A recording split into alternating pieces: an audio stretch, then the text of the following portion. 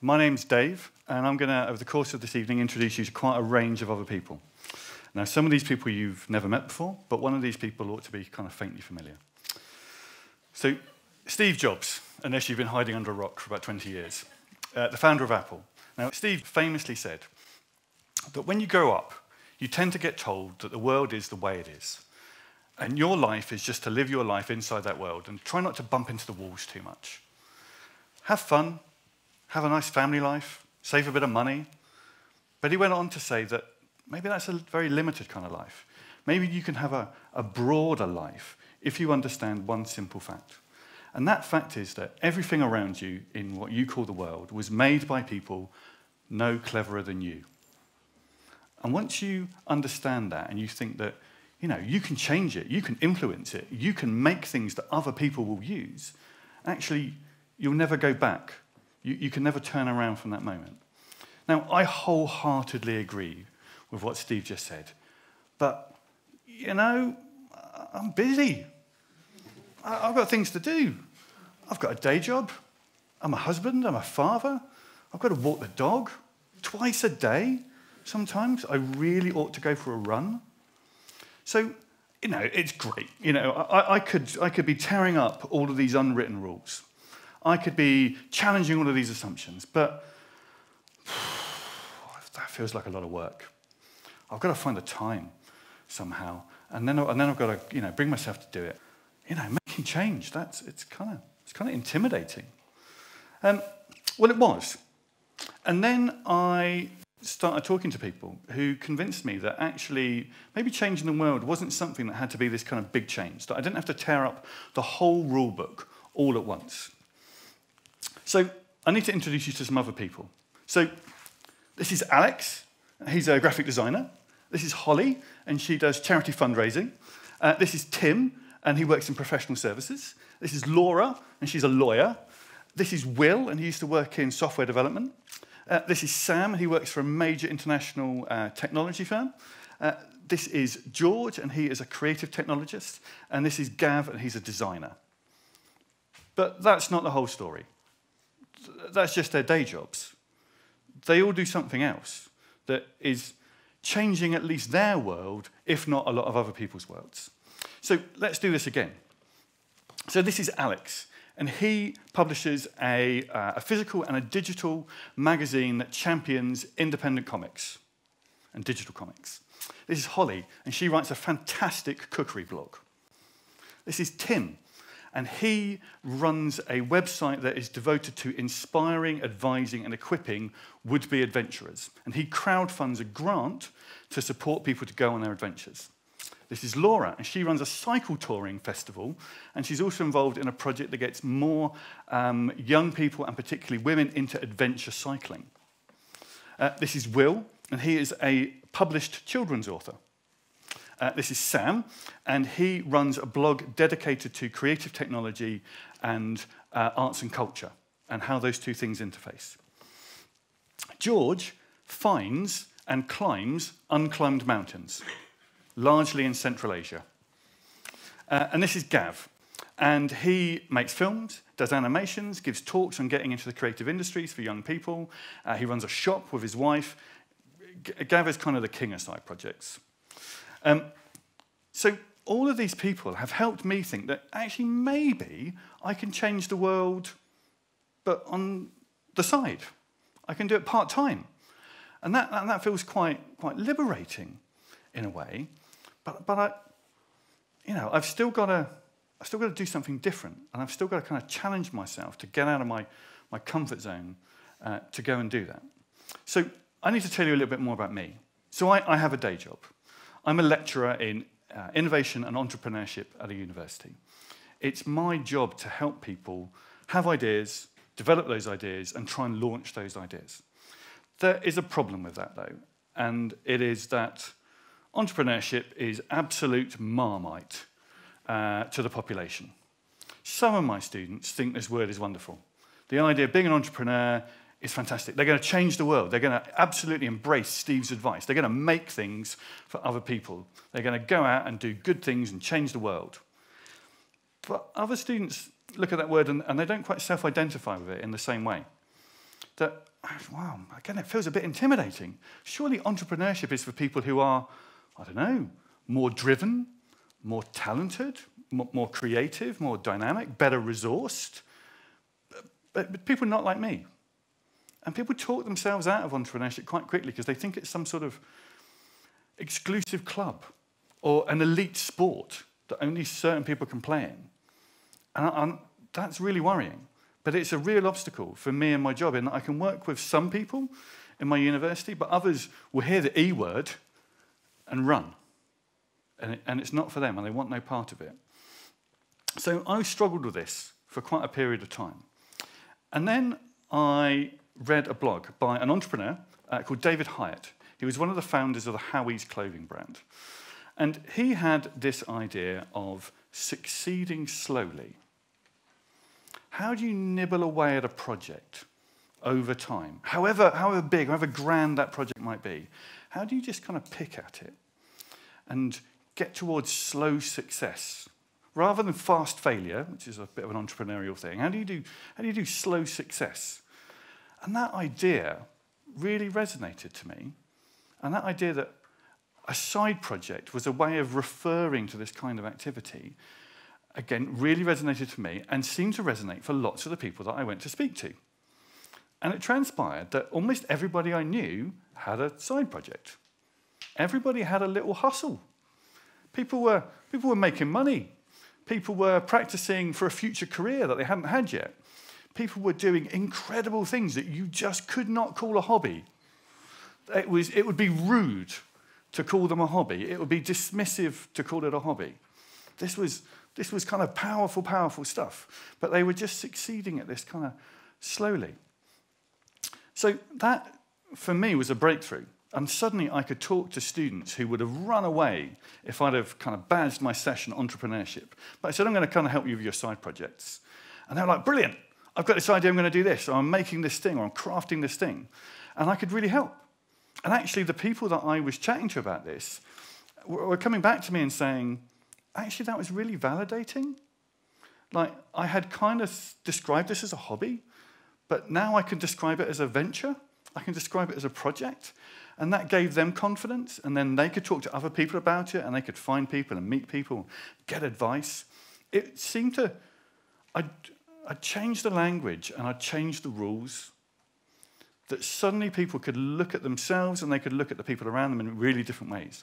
And for me, I was absolutely dumbstruck by the quality of stuff that my friends were doing that I had no idea that they were, because they hadn't talked about it in that way before. Now, some of you may recognize an illustration like this. So this entirely self-drawn diagram demonstrates all projects ever. But any project can only have 2 of the 3 things written at the points of the triangle. So if your project is going to be good and fast, it's going to be expensive. If it's fast and cheap, it's going to be bad. Actually, this probably applies to more than just projects. This is life, really, isn't it? However, if it's good and cheap, then it will be slow. And I think this is what David Hyatt is talking about. That actually you want to do this well. It's something that you care about. But because you've got a day job, because you've got family, you can't invest loads and loads of time in it. It's expensive in time. So actually, you have to resign yourself to the fact that you're going to do it quite slowly.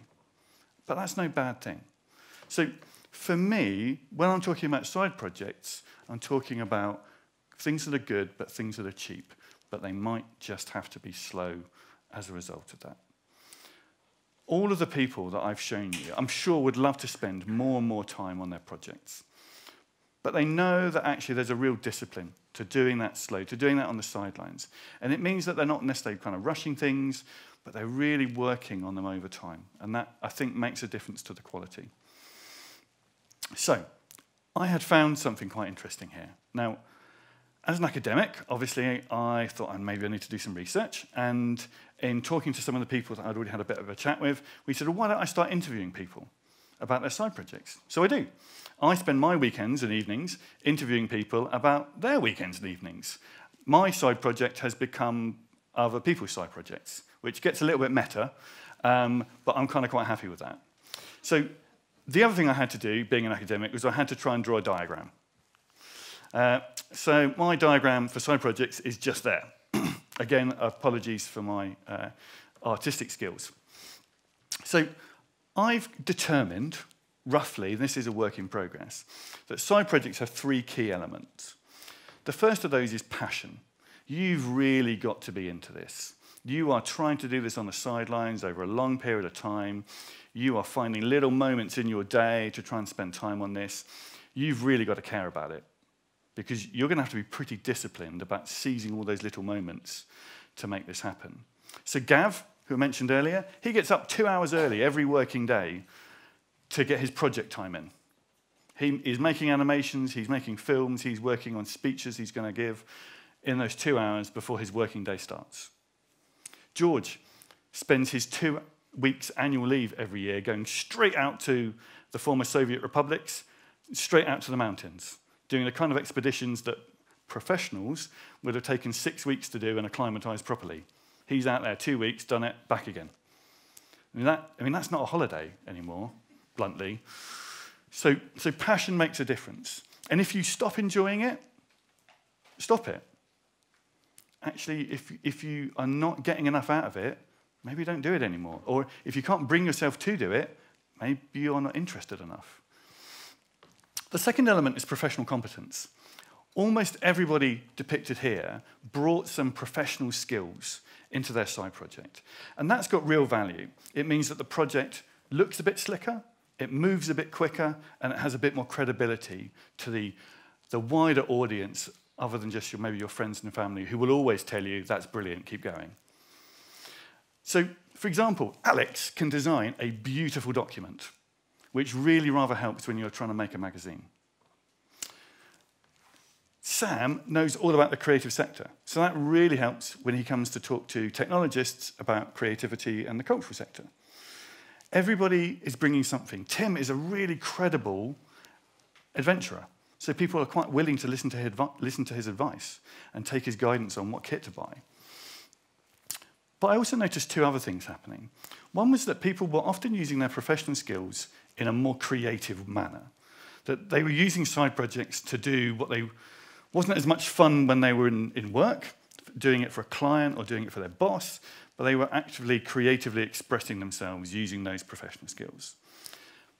But the other thing I noticed was that people were also learning new skills. People were using side projects to get better.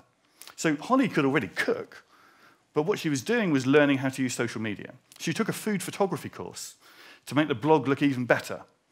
So people were actually investing in this. And some of them were using it as a stepping stone to other things in their professional life as well. So the third part here is tomorrow's plan.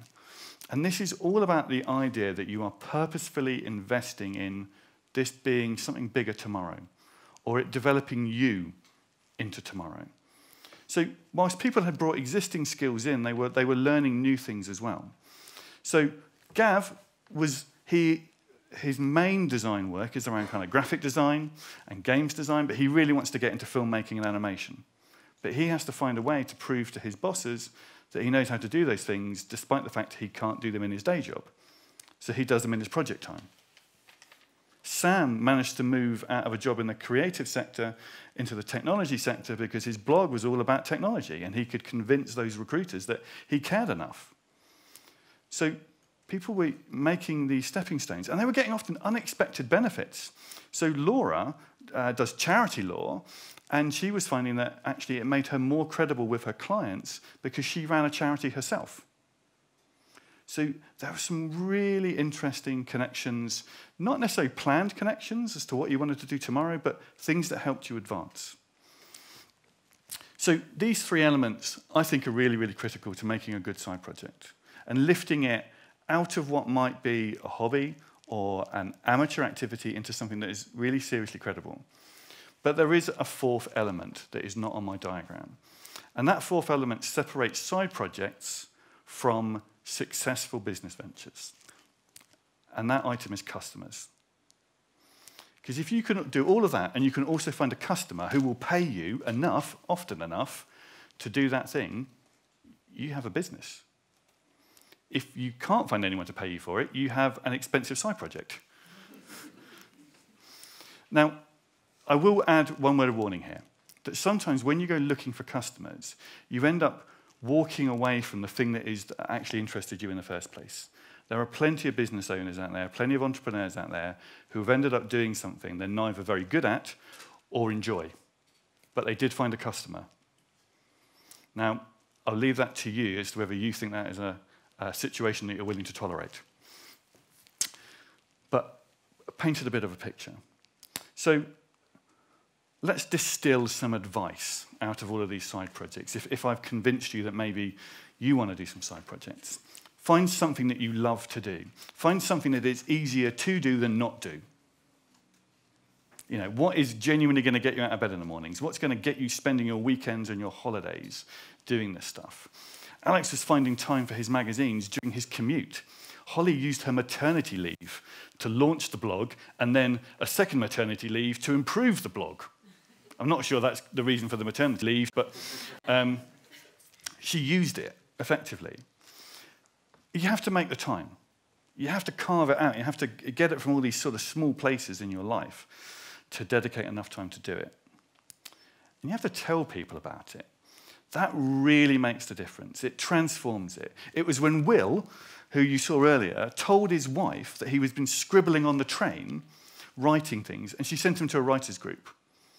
And only at that point did he take it seriously. And he's now a full-time children's author. Follow the people you admire. Look at who's doing it well. Look at who's doing what you want to do really well and sense check that you want to do it too. And one final insight. Sometimes making that step feels really difficult and you build it up in your mind and you're committing to something. How about actually you've already started it and you started it the first time you had half an idea about it. And by that logic, you've already started dozens and dozens and dozens of things. You've just not finished them. And maybe it's easier to continue something than to start something. So my advice to you is to think, actually, maybe you could be a part-time entrepreneur. Maybe you can rewrite your own rules about who you are, what you do, and what other people think you do. And maybe you can start something amazing as a side project. Thank you very much.